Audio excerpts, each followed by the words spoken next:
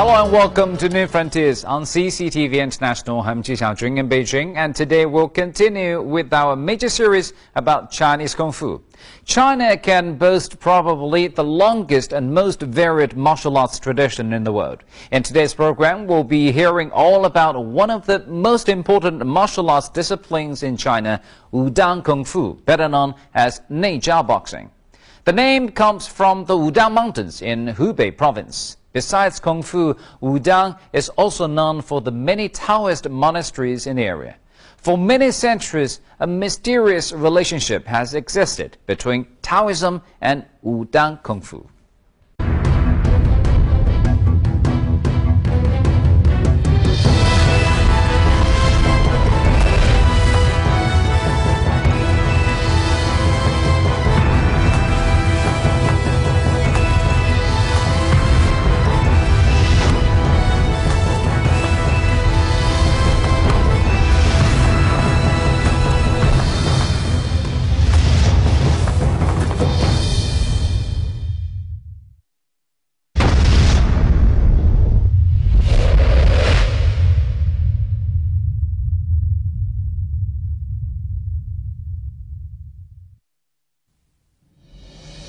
Among practitioners of Chinese Kung Fu, Shaolin Kung Fu in the north and Wudang Kung Fu in the south enjoy equal fame.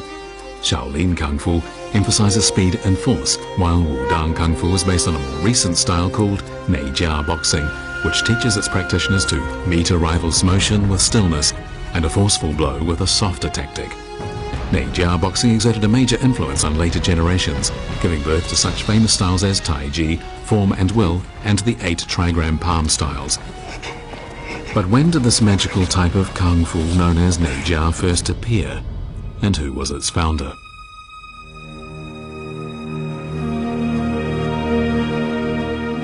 When Zhu Di, or Emperor Changzu of the Ming Dynasty, began building the Forbidden City in Beijing in the year 1416, another project of equal importance to the emperor was underway in China's south, the building of a magnificent Taoist temple.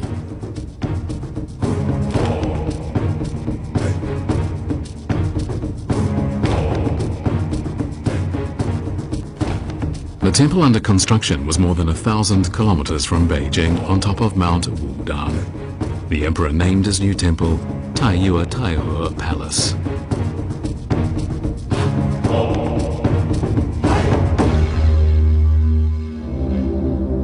Construction of the temple began 3 years earlier than the Forbidden City, and no less than 300,000 craftsmen and skilled workers were recruited for the project. In terms of time, it would turn out to be the longest construction project undertaken in the Ming Dynasty, taking more than 10 years to complete. When the work was finished, there would be a new saying used to refer to the greatest places of importance: the Forbidden City in the north and Wudang Palace in the south.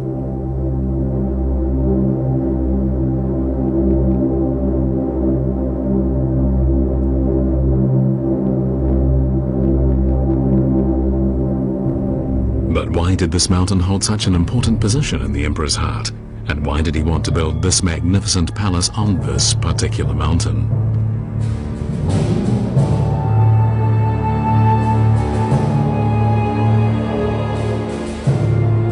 People are divided as to the emperor's motivation, but one version, albeit rather less known to the general public, is related to a secret held by the mountain. Even today on Mount Wudang, one can see a much older palace called Yujian, which means meeting a sage, and there is a mysterious story behind this palace. From Zhu Yuanzhang, the founder of the Ming Dynasty, all the way down to Emperor Zhu Di, emperors of several generations had searched here for a man who had obtained the highest status of spiritual enlightenment, believing that he lived on Mount Wudang. It is said that by building a magnificent palace for the legendary sage, the emperor hoped to lure him out of his life of seclusion and encourage him to make his way to the capital, where he could help the emperor rule the country. This mysterious man was Zhang Sanfeng, a great Taoist, but by the time of Emperor Zhu Di, the sage had still not been found. Even 4 edicts from Emperor Zhu Di himself had failed to lure the Taoist to the capital, and he was nowhere to be seen. With little idea what to do next, the emperor decided to have Yuzhen Palace built on top of the mountain, which he knew to be the place where the Taoist had meditated for spiritual enlightenment. By doing so, the emperor hoped to soften the Taoists' refusal to meet with him.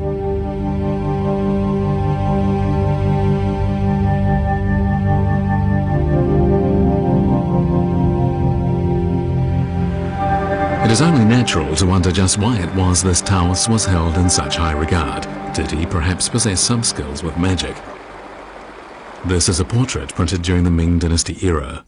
According to Ming Dynasty Stories of Magic People, Zhang Sanfeng had a very uncanny appearance. His build was said to resemble a turtle, his bones a crane. He had huge ears, bull-like eyes, while the strands of hair on his head and in his beard were as hard as iron needles and stood up on end.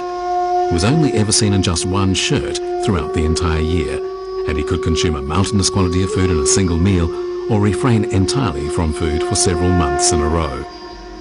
It was said every line he had ever read was burned into his memory, but unfortunately his whereabouts were quite unpredictable. Over time, it came to be believed he was the indisputable founder of Neijia boxing. Legend has it that while working on gaining enlightenment on Mount Wudang, he developed Neijia boxing according to the Taoist principle of yin and yang after studying the moves of stars and the appearance of mountains and rivers. The aim of Neijia boxing was to build up one's spiritual, physical, internal and external health, and it shared with Shaolin KungFu the highest status in the world of KungFu. Thus, there were two truly great schools of KungFu, one in the north, the other in the south. But oddly, in official records, Zhang Sanfeng is only referred to as a sage who attained supreme spiritual enlightenment. Nothing is mentioned about his legendary contribution to Neijia boxing. For this reason, some people question the commonly held belief that it was he who initiated the style. For if he did, why is there no mention of it in any historical records?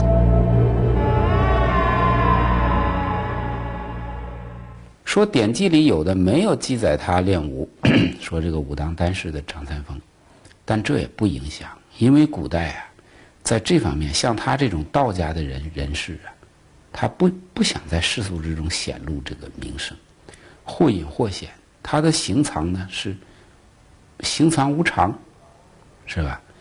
还有一个，在那个时候，这个拳勇啊，在古代说这个拳勇啊，就是今天我们所说的这个武功啊。 它是隐着的事情，尤其作为道士，他是修炼家，是修炼修道的人。修道的人他不以这个来扬名，更不拿这个来去跟人，这个叫什么？主动的跟人去争勇斗狠，是吧？现在我们传下来说，张三丰有一句这个叫《太极拳论》哈，他有一句话叫“愿天下豪杰。” 延年益寿不老春。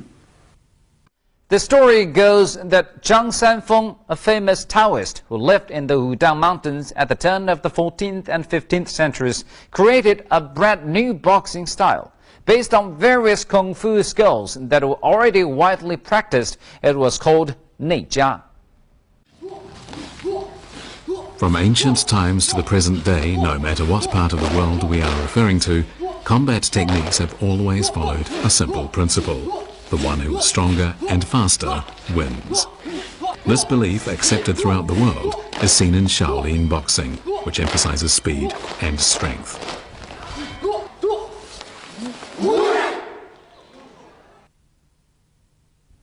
By the time of the Ming Dynasty, Shaolin boxing had matured, and all theoretical and practical problems faced by the style had been solved, bar one. Namely, if your rival was faster and stronger, how could you ever win? Because it would be impossible to come up against slower and weaker rivals every time, you would inevitably have to face someone who was stronger. In that case, how would you beat the stronger opponent?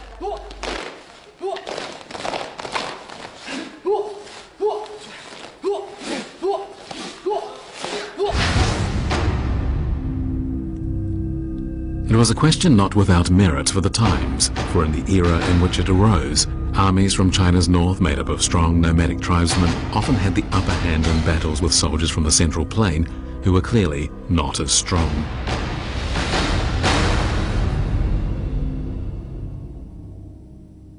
就是从古代历来是在中原这块地方的人民的体质是比较弱的，所以他要发展的话，是吧？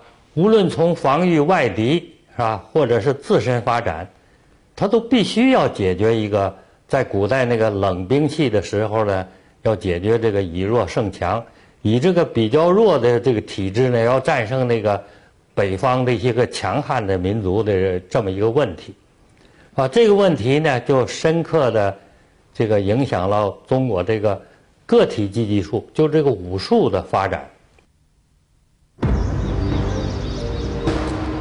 At this time, when Chinese Kung Fu was awaiting a theoretical revolution, people became aware of the theory of Neijia boxing.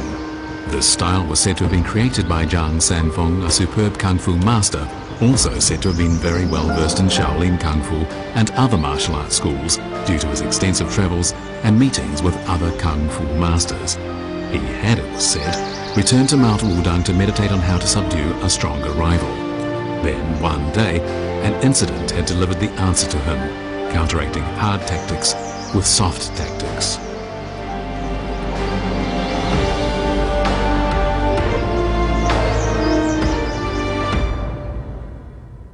他这个创造的武当内家拳呢，一般的人认为他是观这个喜鹊和蛇在那里相斗，然后他来受到启发。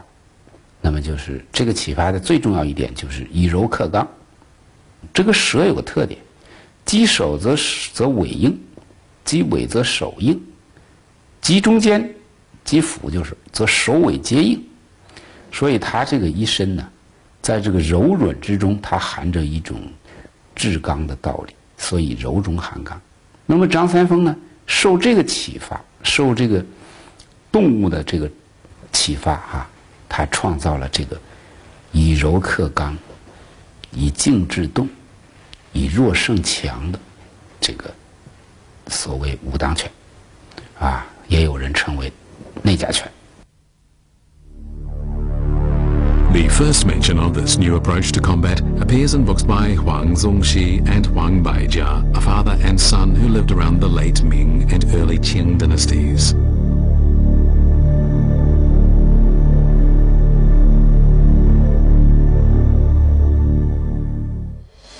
In one of their books, we find the following paragraph.